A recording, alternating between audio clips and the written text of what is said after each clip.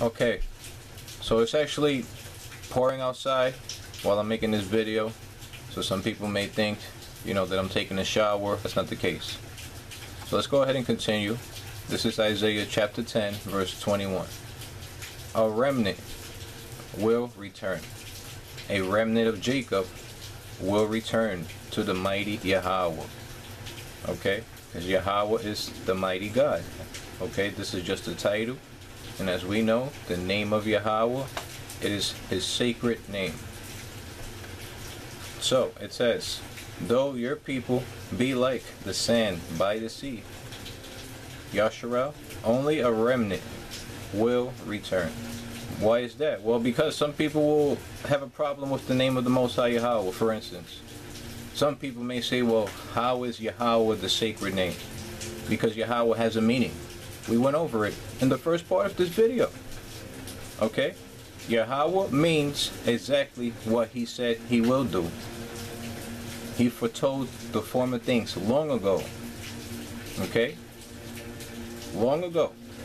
And suddenly he acted, and it came to pass.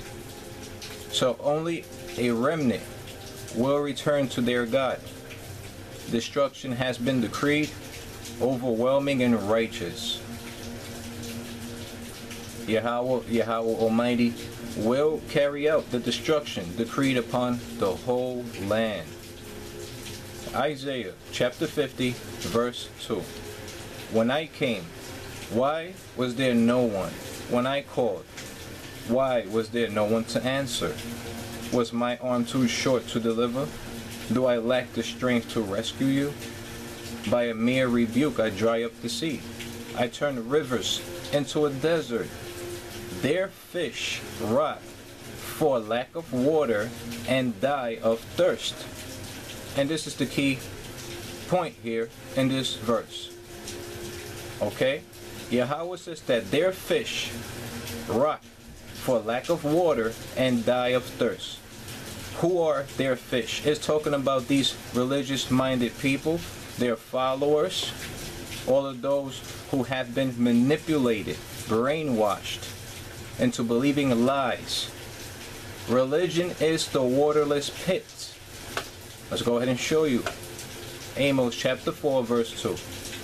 The sovereign Yahweh has sworn by his holiness, the time will surely come, which has already happened, when you will be taken away with hooks, the last of you with fish hooks. You see that? The last of you with fish hooks. What do you think? There are so many so-called Jesus worshippers. You see that? His followers. There's something fishy here. Why is that? Well, because they are believing in lies. They have been pulled into the dragnet of the craftsman, of the blacksmith, of the oppressor. Let's go ahead and show you that. In Habakkuk chapter 1 verse 15. The wicked foe pulls all of them up with hooks. Who is the wicked foe? These people who created the religions. They are the craftsmen that you read about. They are the blacksmith that forges a weapon fit for its work. So the wicked foe pulls all of them up with hooks. He catches them in his net. He gathers them up in his dragnet, and so he rejoices and is glad. Remember? The craftsman, he makes his idol, he worships it, he loses sleep, right? He bows down to it, he gives it his strength. Therefore, he sacrifices to his net and burns incense to his dragnet. This is a precept to the scripture in Isaiah, which you can read for yourself, that talks about the craftsman who makes an idol, This is what it's talking about. He prays to it. It says, for by his net he lives in luxury and enjoys the choicest food. So you see why our people, they have to stop eating from a begrudging host. They have been captured by their hooks. Now you have to understand something. The Most High Yahweh, he tries to warn the people over and over with his words that this Jesus Christ worship is false. What do they tell you? To go be a fisher of men, right? But Yahweh condemns that. These people are trying to set you up. They want you to go be a fisher of men. The word of the Most High Yahweh tells you to watch out for these people who are trying to drag you with their fishing hooks. Let's go ahead and show you another scripture, right? That is warning us about this Jebus Geist madness. Deuteronomy chapter 30 verse 11. Now, what I am commanding you today is not too difficult. Keep that word in mind, all right? It's not too difficult for you or beyond your reach. It is not up in heaven so that you may have to ask, who will ascend into heaven to get it and proclaim it to us so we may obey it. You see, I bring this scripture out because they say no one has ascended into heaven except the one who descended from heaven, the Son of Man, who is their Jebus Geist, as we know it. You see that? So Yahweh is already warning us here that it is not up in heaven. Okay, so watch yourself very carefully. Do not become corrupt, because people are going to tell you that some man went up into heaven to go get the word. And that's a lie. The next scripture. Nor is it beyond the sea, so that you may have to ask, who will cross the sea to get it and proclaim it to us so we may obey it? I bring this scripture out again. Why? Because as we know it, the man who they call Jebus Geist, the only begotten Son of God, he walked on water. He made people believe in this miracle that he was the Son of God. So Yahweh was telling you that it's not beyond the sea. The word of Yahweh, where is it? No. The word of Yahweh is very near you. It is in your mouth and in your heart, so you may obey it. The word of Yahweh is in us who believe. For in his word we put our trust in, because in his name we are saved. Now let's go ahead and read from the book of Enoch, chapter 1, but this is the very last verse here, verse 9. We're going to read this here. Verse 9 says, And behold, he cometh with 10,000s of his holy ones, to execute judgment upon all, and to destroy all the ungodly, and to convict all flesh of all the works of their ungodliness. You see, which they have ungodly committed, and of all the hard things which ungodly sinners, are you ready, have spoken against him. You see that? You see why the Most High Yahweh says, now, what I am commanding you today is not too difficult for you. But these people, they make it too difficult. That's the reason why the scripture says this here. In Isaiah 57 and 12. I will expose your righteousness and your works, and they will not benefit you. Furthermore, when you cry out for help, let your collection of idols save you. The wind will carry all of them off. A mere breath will blow them away. But check this out. Us who trust in Yahweh's words, right? But whoever takes refuge in me will inherit the land and possess my holy mountain. In other words, they will be part of his holy congregation. They will dwell on Mount Zion. They will be part of those who Yahweh leads besides quiet waters, who Yahweh makes to lay down in green pastures, right? Mount Zion. Okay? Remember, the place of remembrance. That's how Yahweh will be able to give us this ancient knowledge, which we acquire through praising Yahweh. Not by sacrificing to no damn demons, not by worshiping no false gods, but by taking refuge in Yahweh. And as we know, Proverbs 18 and 10 says, the name of Yahweh is a fortified tower. The righteous runs to it and are safe. So we take refuge in his name, and we put our hope, our trust in his words. We are not waiting for no man to come. Every day we get up, we praise Yahweh for another day, for another week, another month, another year he has given us. In his name, we are saved, always and forever. Okay? So again, these people, you know, they have spoken hard things against the words of the Most High. Let's go ahead and continue to read. Now this is from the book of Enoch, This is chapter 104, and we're going to read from verse 10. And now I know this mystery, that sinners will alter and pervert the words of righteousness in many ways, and will speak wicked words, right?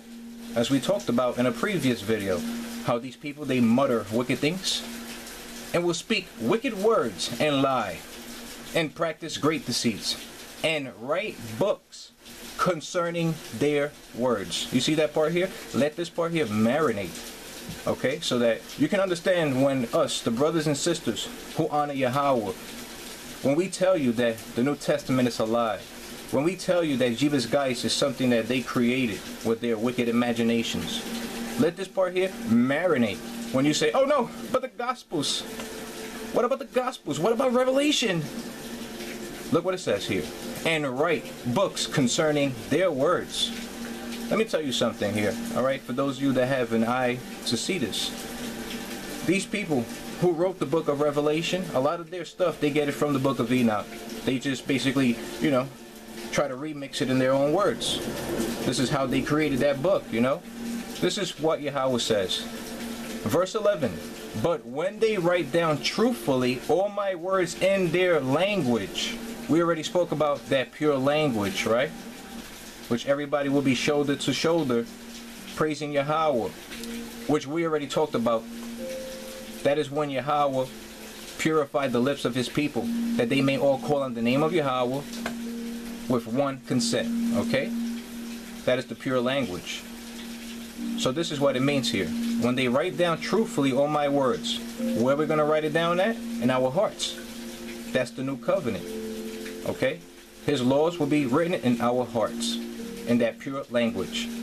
So it says, when they do that, and do not change or diminish aught from my words, but write them all down, truthfully, all that I first testified concerning them. Why? Because the Most High Yahweh told you that there's nothing new under the sun.